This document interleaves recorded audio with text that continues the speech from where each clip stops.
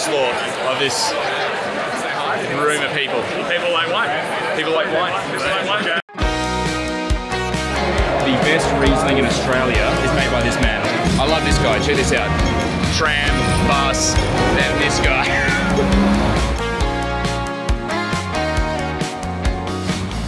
Mate. Oh, good. And of course, the only other person we could possibly bump into here. Straight out of the room, Noah. What do we got?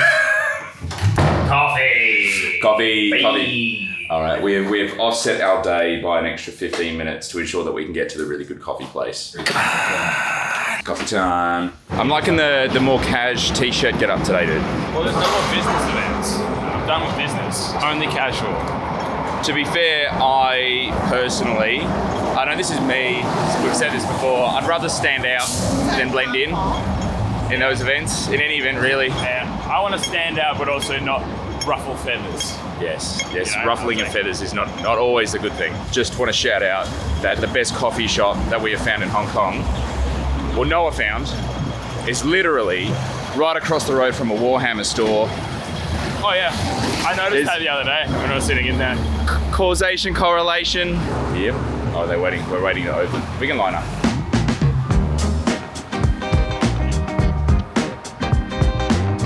Good morning. Good. Can we get some coffee? Oh, awesome. After you, Noah.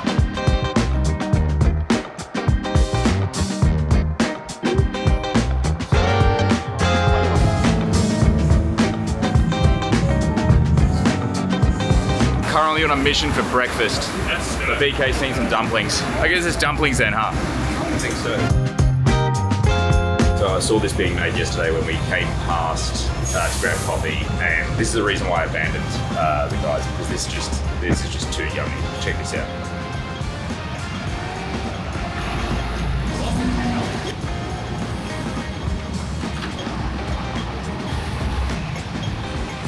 Hell yeah. Awesome. How nice was this? This lady just, once she finished, she saw I was filming and she's like, here, have a hot drink. Sick, cool. Oh, boys. What do we got here? So good.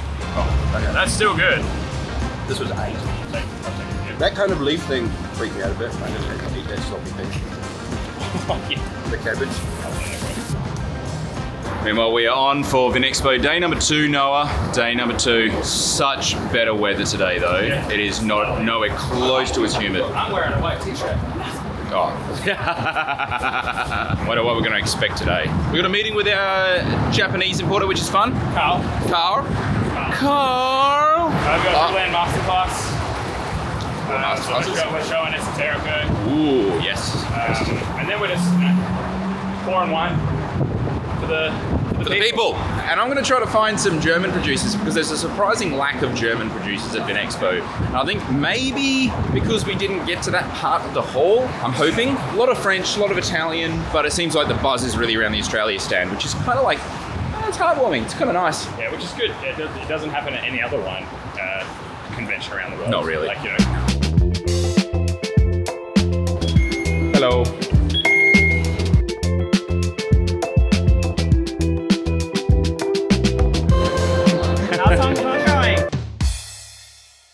Oh, awesome. Yeah, having a good time. I thought it might be a little bit fun to take you guys on a bit of a walk around Vinexpo. Come for a walk with me and we will cover the entirety of it. It's going to be a lot of steps. We're going to be getting the calories in, but let's go. He's famous.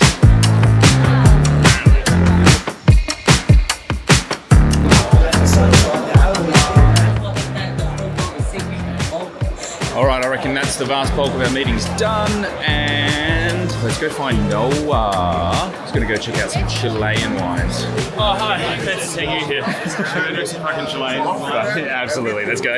Chile. You know, sometimes you work for some really shit people, but occasionally you work for some really good people.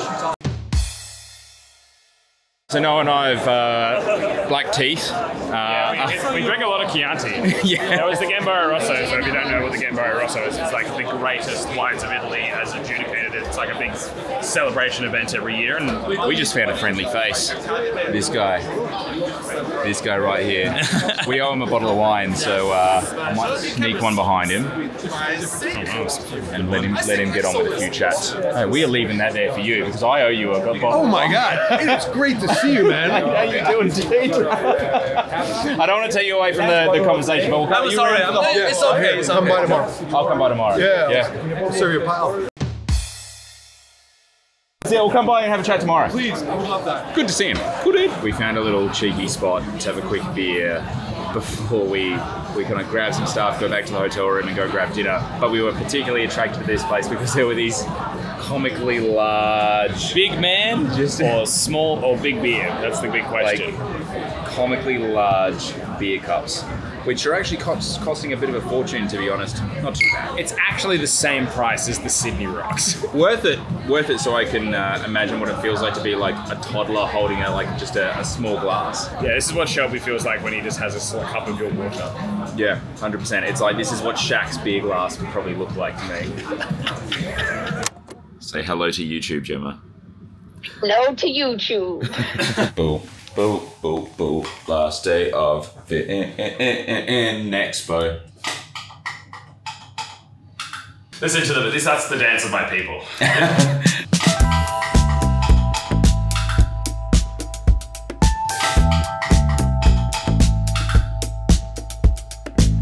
Coffee first or food first? Coffee first. Life. Love the shit. Each appointment I an hour and a half, almost 2 hours long, to look at 2 wines. The first appointment, the dude drank half the bottle. Came back, went away, came back, went away. It was wild. I think it's safe to say that BK sells wine a little bit differently to the way we do. Yeah. It's all about value of customers. It felt. I thought I'd do a bit of a quick search, and I'm just heading up to the Salvation Army to drop off the fast fashion stuff that we bought for those casual business meetings. Turns out from around the corner from the really shit hot coffee place, there is a Salvation Army. Let's see if we can donate these bits of poorly made clothing to someone else who's probably going to have better use for them.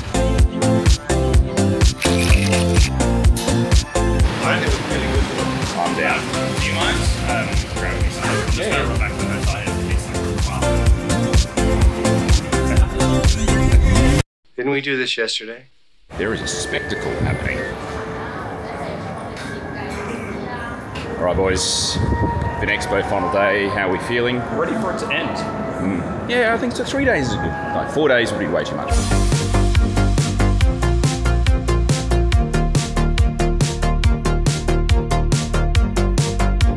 We're going to see if we can go convince Greg Lambrecht to show us how a Corvin works. Not necessarily because we don't know how a Corvin works, but we know what he's carving at this Corvin stand. Yeah. Let's see if he's still there from yesterday. I believe he could well be. Oh, no, he's not there yet. What do we got here? What are they?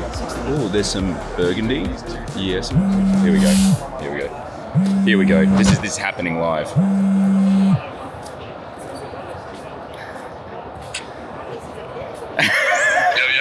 What's going on? How are we doing, guys? Just working from home with Hamish sitting next to me trying to wheel and deal some wine at the moment. But actually I have a business question for you, so I don't know if you want to film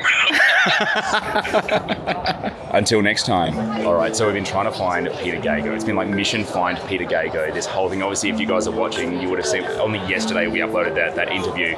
And we've just noticed at this whole stand, there's a secret room. There is a secret room at this stand.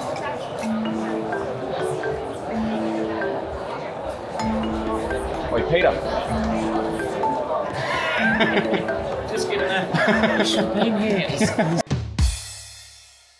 Is anyone's here? Good to see you. Yeah, good. And congratulations on that thing. I just saw it the other night. Oh, did you? No, I'm flying back tonight at 8, and my thing to do was to send a thank you for making me look good. That's what we do. Yeah.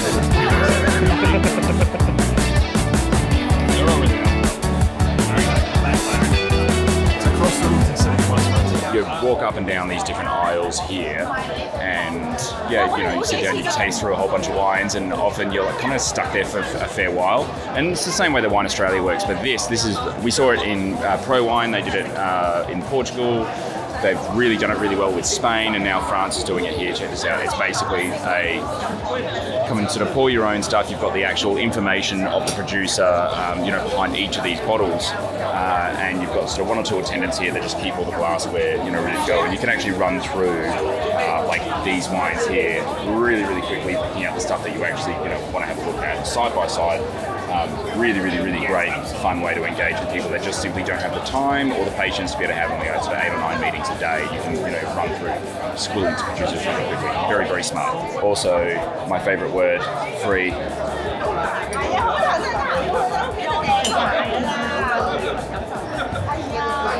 Awesome. Thank you very much. That's exactly what I needed. Dusty with a bit more fizz and booze. I think you don't like this. That's fine. What is it? No alcohol drinks. Oh, keen to try. I like that. Yeah, absolutely. Please. Yep. 100% of beer, no alcohol. Fantastic. No alcohol. No alcohol. Yep. Maybe not. No, maybe not. This man doesn't stop. He's always connecting with people. Yeah. Hello, friend. How are you? Long time no see. Yeah, long time. How you doing?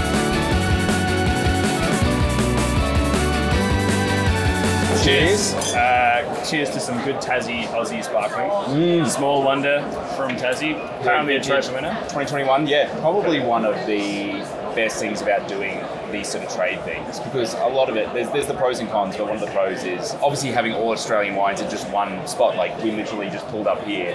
This is the sort of masterclass area where at the end of the day now, there's no more masterclasses being run. But I tell you what, having like a cheeky High Sands Grenache, just half a bottle left here. So. Yeah, and that's about like $300 Aussie retail. So we might help ourselves to this, but and also some other bangers there as well. Of course, the Great Dakota, Green Room, got Saboteur, Beechworth, Xavier Goodrich, really excited new branding. Swaby. Just a cheeky little bottle of pipe dream. First of all, yum. How'd it go? Yeah.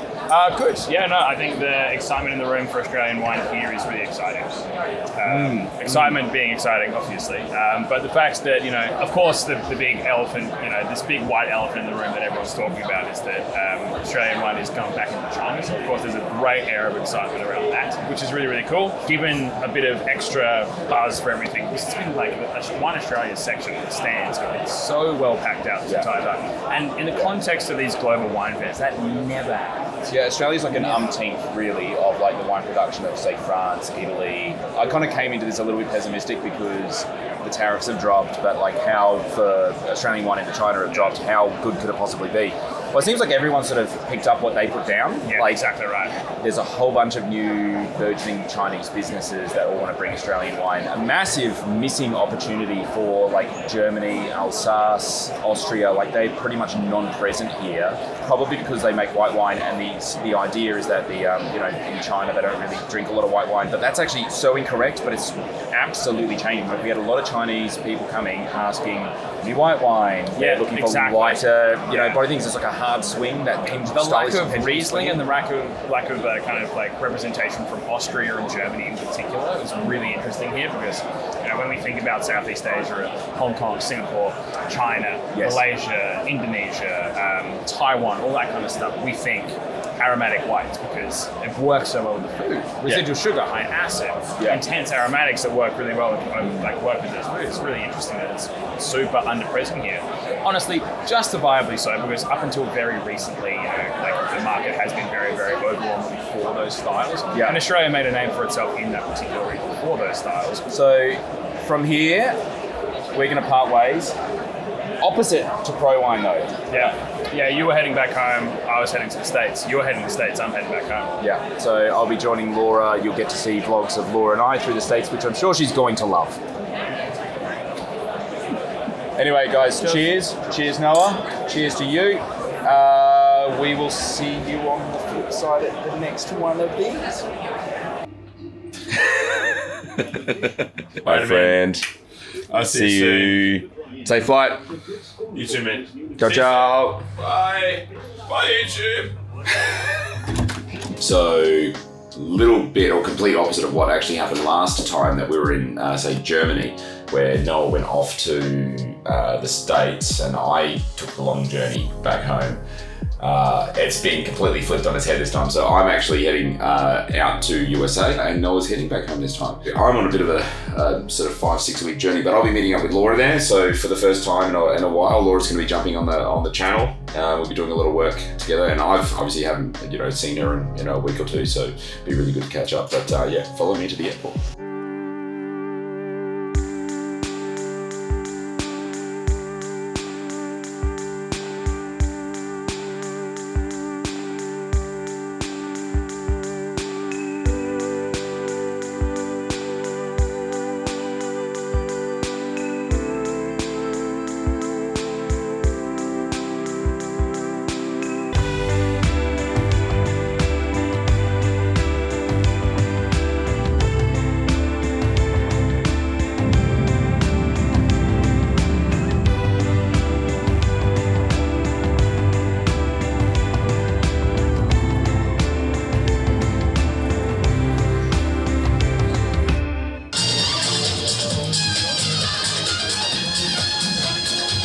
Since the 90s.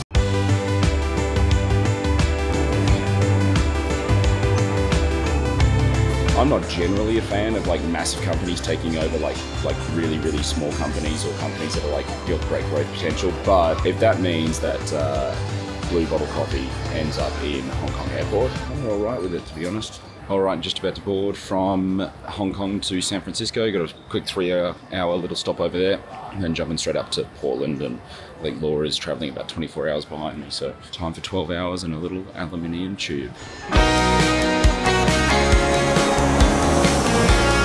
Got to Portland safely. I was so incredibly jet lagged. I just basically crashed for 12 hours. Got up early this morning though, went for a run. Now I need to go and grab some coffee and meet Laura. Laura's arriving. Coffee, emails, work, get back into society and go.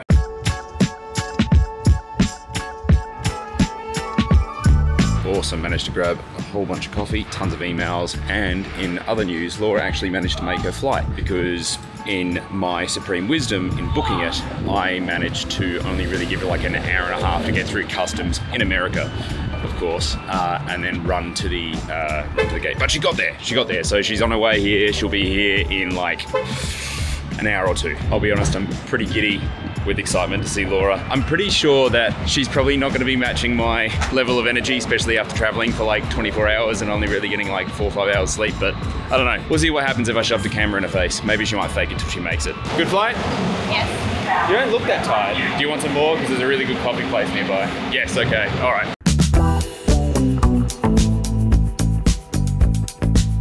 So it turns out this crew and domain in Portland, pretty good? Yeah, awesome. Yeah, seriously good. We kind of rolled in there and about maybe 3 hours later, rolled out. Managed to get a bottle of Mount Eden Chardonnay, which I'm very much looking forward to trying, as well as, well, I mean, first we actually need to, it's like a multi-stage side quest here because now we need to try to find a corkscrew because our hotel doesn't have one. And we also need glassware because our hotel doesn't have that either. So, yeah, we should have asked him to open it, but yeah.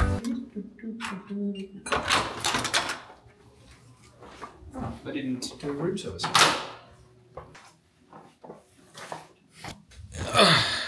Okay, day over. I'm full. Laura's tired. I think she's sick and tired of the camera. Camera's gone to bed. I'm going to bed. Bye.